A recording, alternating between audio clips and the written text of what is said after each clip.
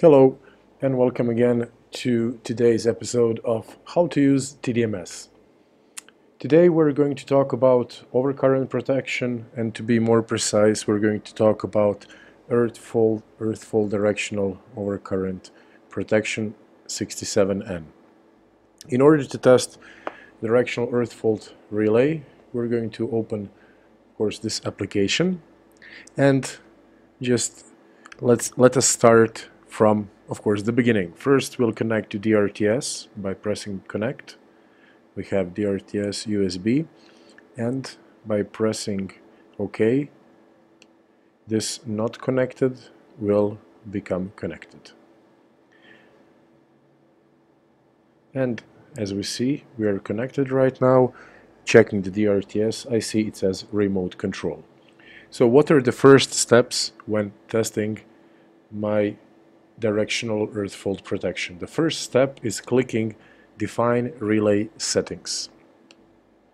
When you click this, you need to know whether the measurement of your relay is coming from 3 standard VTs and 3 standard CTs.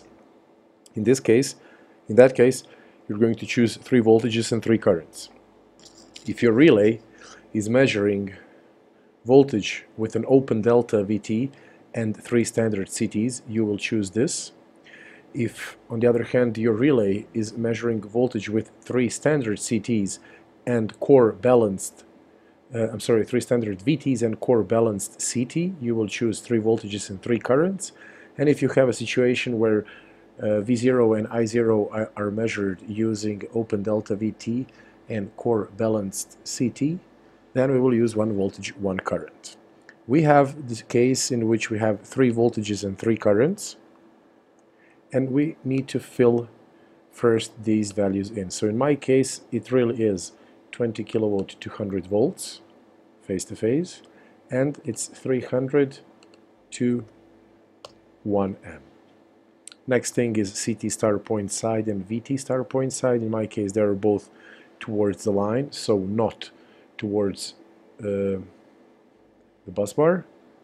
Polarizing quantities are usually VRES and IRES. This is equal to V0 and I0.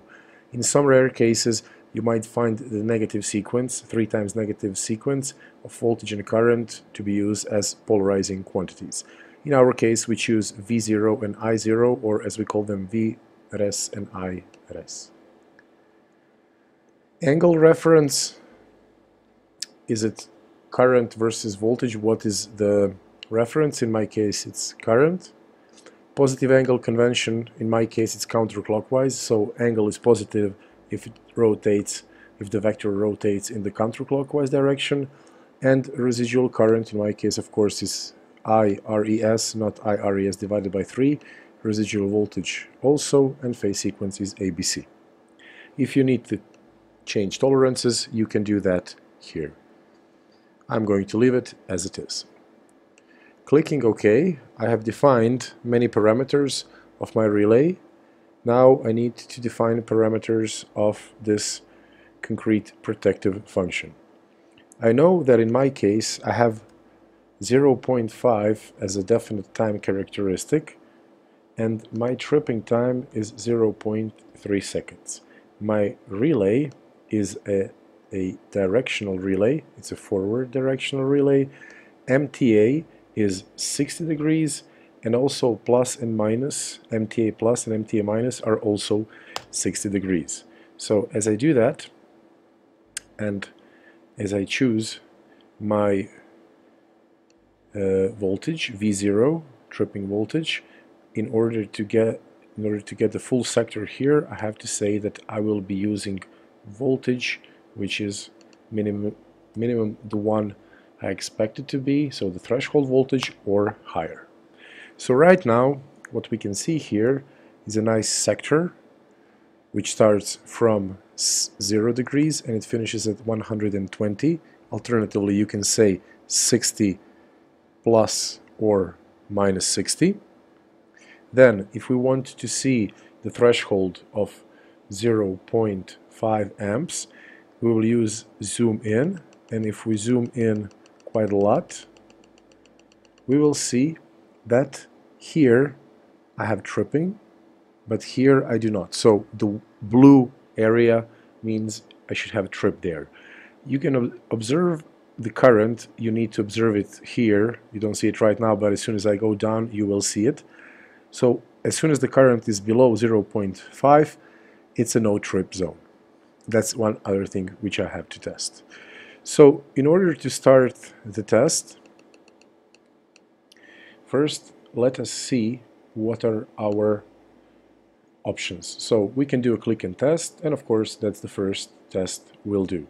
So in order to execute click and test, I just need to click somewhere in the blue region and expect a trip. So for example here, and we generate, and looking at my relay, I got a trip. Let's see that here. So this is what I generated, this is my nominal time, and this is what I got. Also you see that this is red, which means a trip. And if I click here for 3 seconds, the DRTs should be generating these values, and then I should see a timeout. I know that it's only 3 seconds because I set it here. We can also test a few more points using a sequence. So let's click here, here, here, here, also here, here, and here. So let's take a look at this 7 tests we decided to have. And I'm going to press start to see will the testing be successful. So this is a trip, this is not a trip. Then again, I do not expect to see a trip. Here also.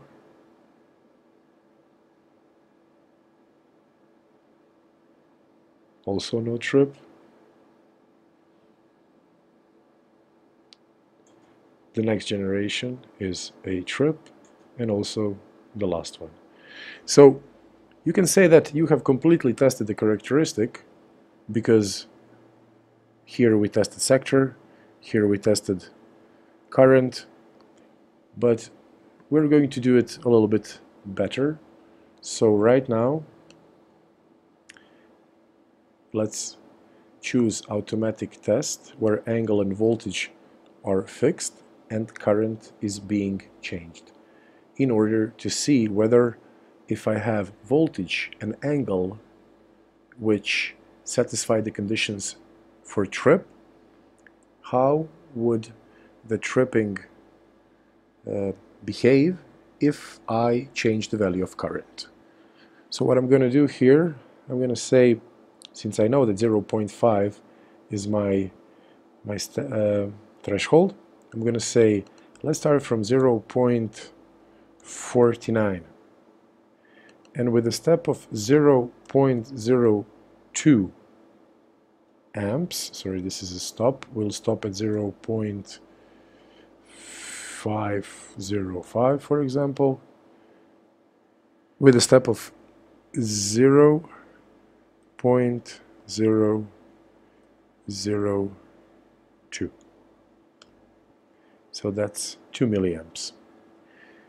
If I want to execute this test, I need to press this button, add to the test list.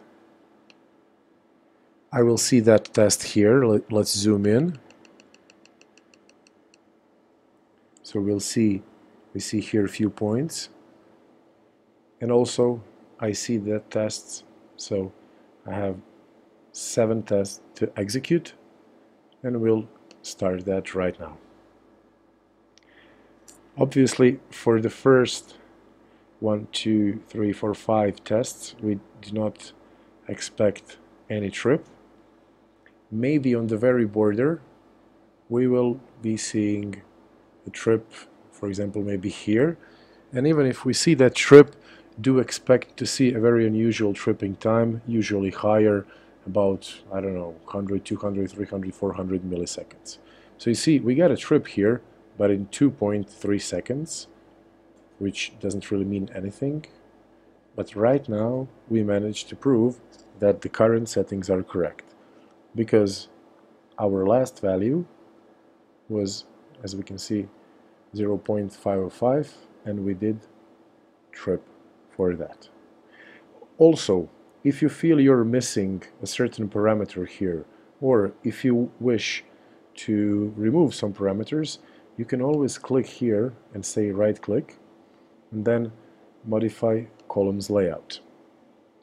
So here, if we need some other value, let's say nodes or test row number or voltages if we would like to see, or any other value, let's say we'll edit dropout ratio, we'll add dropout ratio, and that's it. Okay, we will see that we got another column here, dropout ratio, for example. Now, having tested the current, the next thing we're going to do is we're going to test the sector. So sector testing is usually a very, very important thing, and we're going to zoom out a little bit. So while testing a sector, current and voltage will always be in a condition to trip, and just the change of the third parameter, which is of course the angle between that current and voltage. Of course, when I say current and voltage, I mean I0 and V0, or IRES and VRES.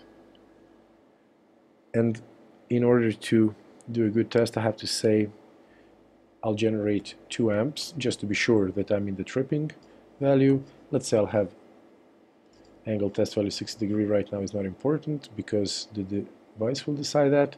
So we will again press this button, and in the at 2 amps here and here, you're going to see, or to be more exact, here and here, we're going to see 2 gray dots. So adding a test,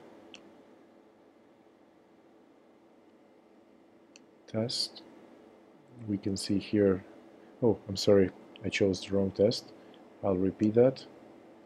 Let's say delete, and test settings. Yes, that was the one.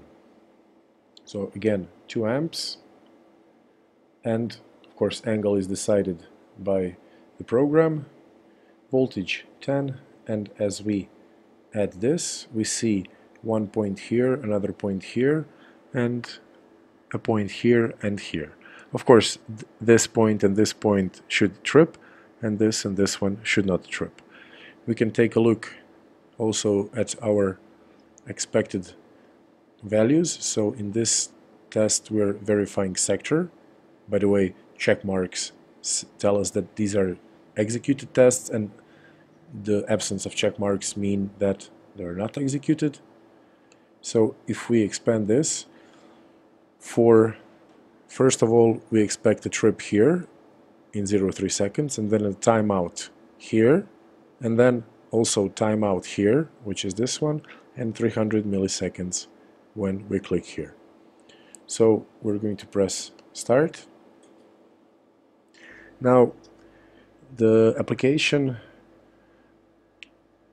trips this 4 points. We saw that first 2 are already executed, and now we got the other 2 executed, and of course we got good results. So if we check the results, we have a pass and another pass here, and this tripped in 307 milliseconds. This was a timeout, and then again timeout, and 307 milliseconds. So these would be some of the most important functions when using a TDMS application for directional earth fault protection. We can now print this result. This time we will not add any notes to the test. We will leave, or we can change the report logo into something else. By the way, if you're ever looking for a logo, just go to C, Xtest logo, and you can of course choose the logo you are looking for. So in this case, let's choose, for example, Siemens. We click OK and print preview. As the application is generating the preview, we can decide whether we want later to print it out in PDF, Excel, or something else. Since I have wrote the values for the header, there is the name of the substation and the line. We see our characteristic right here, and then we have our report on page 2. Here we have again repeated all the characteristics of the relay and the curves. So we see here the click and tests we did, and we see that we have passes here. We also have all these passes here. We have one fail, but this fail here happened because we were on the very border testing the current, and we got a crazy trip in 448 milliseconds. And then here we got a good trip. So these are all passes. Again, we have some fails here, but we were expecting them. And in the end, as you can see, each test is separated, so verification of the sector for fault type L1E has a pass here and a pass here. Pressing this, we're going to print in PDF 67N,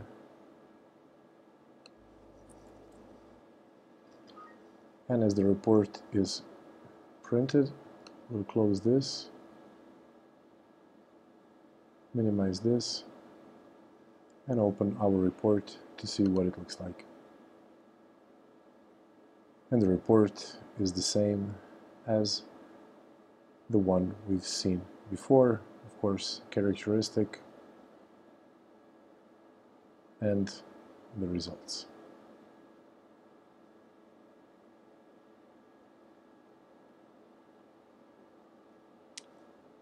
We'll close this. Thank you for your attention, and see you in the next episode of how to use TDMS. Thank you.